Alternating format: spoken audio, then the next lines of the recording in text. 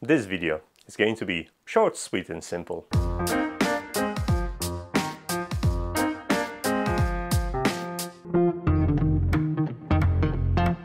Hey guys, I'm super excited today because we are talking about M5Stamp, and you might be thinking, alright, wait a minute, what's so exciting about this tiny little ESP based board? Well, I'm about to tell you. First of all, I like M5Stack products. Basically you can see them there to prove that I really like them. But M5Stack released M5Stamp, which is kind of departure from the usual lineup. If you're familiar with M5Stack products, you probably know that each device they release is unique and looks more like a consumer grade product rather than development board, even though deep inside they are ESP32 based development boards. M5Stamp is a departure from this because you basically are given a tiny little PCB with, well, ESP32 on it. So what's so cool about this one? Well, we'll have to take a closer look, and I really mean closer because this thing is seriously small. I've got the M5Stamp kit without the programmer, and I'm going to touch about the programmer in a second. In order to find out what's so cool about this unit, obviously I have to remove the shroud, which you can do with the associated Allen key. Now in the box, or tiny little strip, there are a couple of things included, like female and male headers. I really appreciate inclusion, both of them, and the groove connector.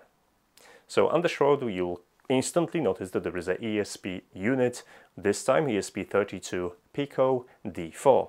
And what's so special about this particular one, that is, well, it's a smaller footprint. It's 7mm by 7mm, and it comes with a lower power consumption.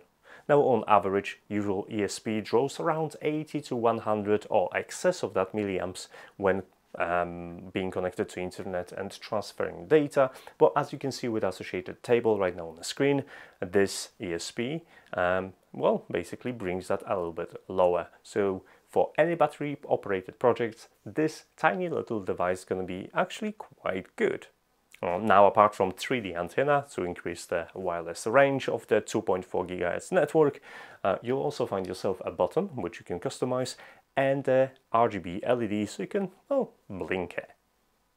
So the list of features kind of stops here. However, you could include the Hall sensor in the ESP and the temperature sensor, which lives in there as well. However, the temperature sensor is going to be mostly reporting the temperature of ESP, which isn't that useful. As this is more DIY oriented product, you'll have to hone your soldering skills to get started. And if you're looking for a soldering iron, then I have this really sexy one, TS80P, which I reviewed in this video there. But back to M5Stamp. Now, if you take a look at the edges, you'll notice there are broken out GPIOs. At the bottom edge we have a groove connector, so those 4 pins will allow you to use any other device that M5Stack has on offer thanks to the groove ecosystem. Just look it up, there's a tons of different expansions, modules and sensors, and for the most part they just plug and play. On the right edge of the board we have 6 GPIO pins, and while you can assign them to anything really you want, the default function for them is to flash your firmware because they support FTD programming. So if you got your own FTD programmer, or if you purchase the kit with a programmer, you'll be able to flash additional firmware. This step isn't required because this board comes pre-flashed, and I'm gonna explain that in a moment. And on the left hand side you've got additional GPIOs which you can use to define your own use cases, including DAC, ADC or PWM signals. The easiest way to get started with M5Stamp is to take a sacrificial USB cable. I've chopped it off and I use positive and negative wires in there to provide 5 volts to corresponding pins. And once you power it on, that's pretty much it because the board comes pre-flashed, and once powered on it will create an access point. Now, before you connect to this access point, just take a note of it because everything after M5-, that's your API key to use with UI Flow. Just note it down because you're gonna use it in a moment. Once in your local network, navigate to UI Flow, open Settings, select M5Stamp and provide your AP key so you could access the board.